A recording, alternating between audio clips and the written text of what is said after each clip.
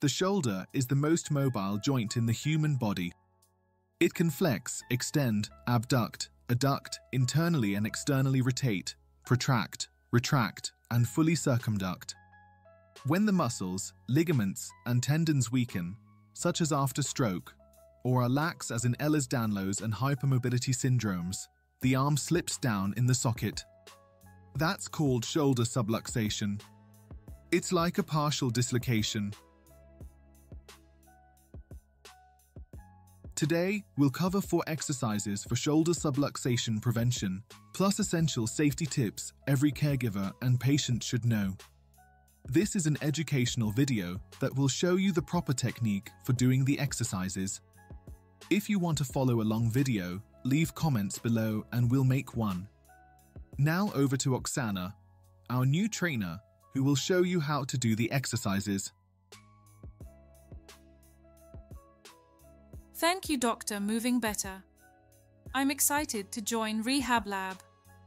These exercises target shoulder stability, scapular control, rotator cuff activation, and deltoid support. We'll keep it safe. This should feel like effort and pressure, not pain. Stop immediately if you feel pain, pins and needles, or a slipping sensation. Remember to warm up before exercising. And when doing these exercises, remember to gently squeeze your glutes together and gently tuck your belly button, so you hold steady during the exercise. Thank you, Oksana. You're right. Make sure to warm up before exercising. It's easier and safer to exercise warm joints and tendons than stiff ones. Gently keeping your glutes squeezed and belly button gently sucked in a little during the exercise stabilizes your core. The first exercise is scapular setting with wall slide. You'll feel this exercise a bit in your anterior deltoid, but the main targets of this exercise are the serratus anterior and lower trapezius.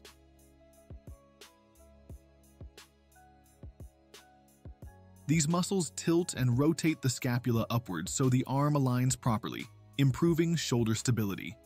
In addition, this exercise combination is helpful in preventing shoulder injuries, improving proper posture, and overall shoulder function during overhead movements if you're able to do them. In stroke, these muscles are often inactive or weak, so when you do this, focus on activating these muscles. In Ehlers-Danlos syndrome, they underperform because the tendons are lax, so feel the glide and strength of the muscles as you perform the exercises. Let's get back to Oksana, who will guide you. To set up wall slides, stand tall facing a wall. Place your forearms on the wall so that your palms are facing each other, elbows just below your chest. Hands around shoulder level. Gently squeeze your glutes together and tuck your belly button in to hold your core steady.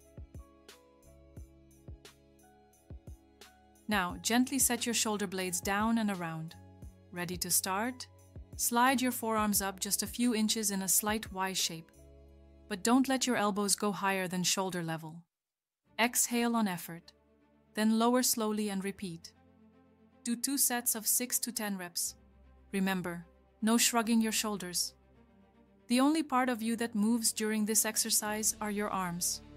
No arching your lower back and don't jut your head forward. Keep it neutral.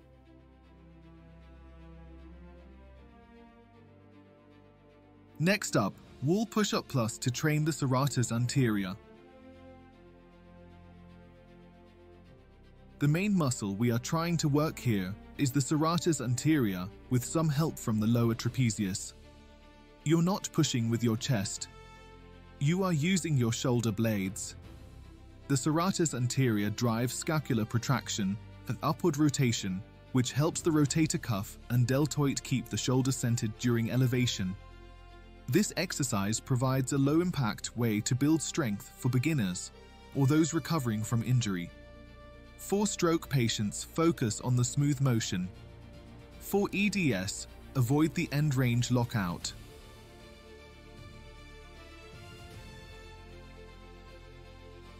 Set up by standing facing a wall. Hands flat against the wall at chest level. Shoulder width apart, elbows soft, not locked. Wrists, elbows, and shoulders should be aligned, so don't flare your elbows out. Now, with your hands pressed against the wall, slightly rotate them outward so your elbows are a bit more inward. Step back 1 to 3 steps so there's a mild lean. Gently squeeze your glutes together and tuck your belly button in to hold your core steady. This exercise moves your shoulder blades. Don't move your elbows. Keep your elbows straight with a slight bend so they don't lock out. Start by inhaling in through your nose and push against the wall, exhaling out through your mouth. Focus on your shoulder blades as you push the wall away. You'll feel your upper back arch forward as you get to the end of the push. That's fine, but keep the rest of your body steady. Don't jut your head forward. Avoid shrugging your shoulders up. No flaring your elbows out. Finally, don't curl your lower back. Do 8 to 12 repetitions for 2 sets. Good job. Next is side-lying shoulder abduction. This move strengthens the supraspinatus and mid-deltoid, 2 key muscles that stabilize the shoulder and reduce the risk of subluxation. When done correctly, it builds strength without stressing fragile joints. We'll do this lying on your side, instead of standing up, to reduce the risk of injury by minimizing strain on the shoulder and back from gravity. First step, lie on your non-working side. Place a pillow under your head, bend your knees slightly, and keep your spine straight. Make sure your ribs, sternum, and pelvis are stacked so you don't roll backward. Step 2, rest your top arm along your thigh. Turn your thumb slightly so it points in the direction of the ceiling. Keep a gentle bend in your elbow, never lock it. Set your shoulder by relaxing it down your back and letting the shoulder blade wrap slightly backward, not pinched. Keep the shoulder blade down and back during the exercise. And remember to gently squeeze your glutes and gently tuck your belly button in to stabilize your core. Step 3, from this position, slowly lift your arm up, keeping it slightly behind you, about 20 to 30 degrees up in an arc-like manner. Keep your thumb angled slightly upward toward the ceiling. Exhale as you lift. Keep your shoulder down and away from your ear. Pause for a second at the top, then lower your arm slowly. Do 10 to 15 repetitions for 2 to 3 sets. Focus on smooth, controlled movements, not speed.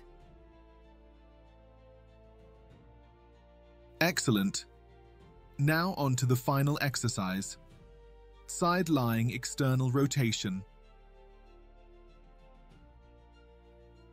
This exercise targets the rotator cuff, especially the infraspinatus and teres minor. These are the small but critical muscles that keep the ball of your shoulder centered in the socket. We'll do this exercise lying on your side to minimize the pull of gravity, so the movement starts easy and gradually gets harder as you lift. That way, the muscle is challenged safely without joint shear. Lying down also stabilizes your trunk, so you can't cheat with your body. The rotator cuff has to do the work. The first step in side-lying external rotation is to lie on your non-working side with a pillow under your head. Bend your knees slightly, keep your spine neutral, and stack your ribs and pelvis so you don't roll backward. The only body part moving is your arm, everything else stays solid. Next, place a small towel roll between your elbow and your side. Rest your top arm so the elbow is bent at 90 degrees, tucked at your side, and the hand facing the floor. Keep the wrist straight and lightly squeeze the towel with your elbow.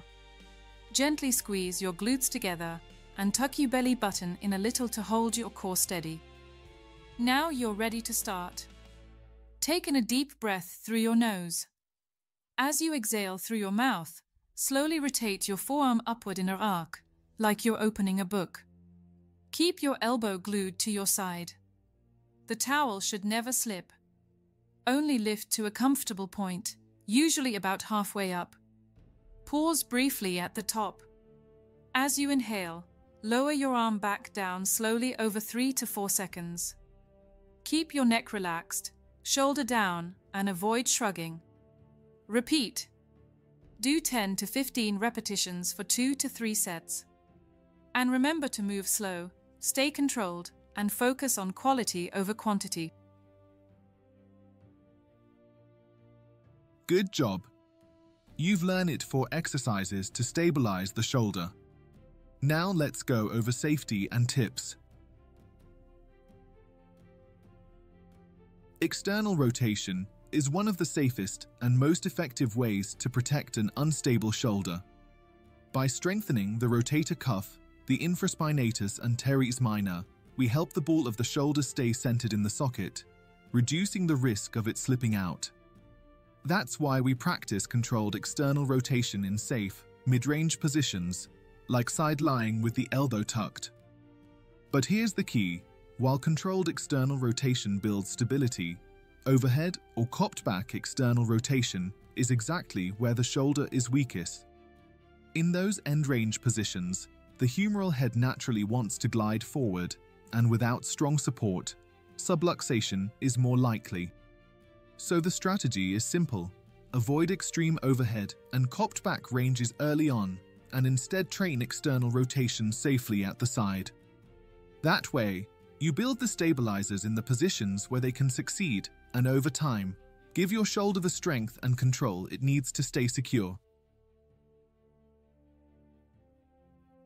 You might be wondering when you can expect results. First, to get good results, you need consistency. Start with 2 sessions per week. Be consistent and you can expect results in 4 to 6 weeks, or maybe sooner. You'll feel more control of your shoulder and less slipping. Your shoulder is learning to trust itself again, and you're the teacher. When your form is perfect and the exercises are smooth and easy, you can progress. First, do more repetitions. Just 1 extra per exercise per workout session is enough. Keep adding on repetitions until you reach the rep max. Then you can increase to doing 3 sets per exercise. When you manage that, advance to doing this exercise 3 times per week.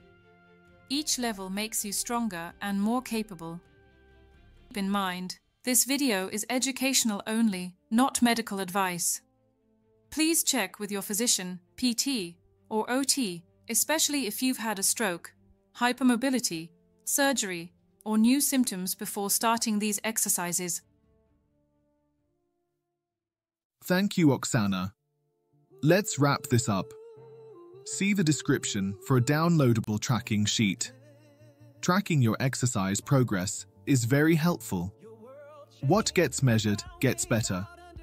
It shows you if the shoulder is getting stronger, helps spot early warning signs of fatigue or instability, and keeps you motivated by making improvements visible. If you're interested in a guided follow-along routine, or there are certain topics you want covered, leave in comments below. Subscribe for more science-based recovery tools.